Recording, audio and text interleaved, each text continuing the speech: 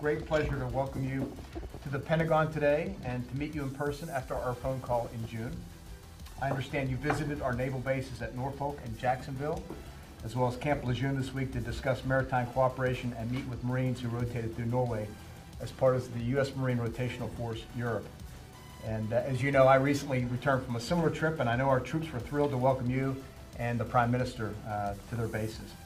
The security and defense relationship between the United States and Norway is robust and only continues to grow. Thank you, Secretary. The United States is our closest and most important. Our bilateral relationship is, as you mentioned, strong and enduring. We operate together in Afghanistan and Iraq. We cooperate to meet the new security challenges in the north. We work together to adapt NATO to the real challenges of today and tomorrow.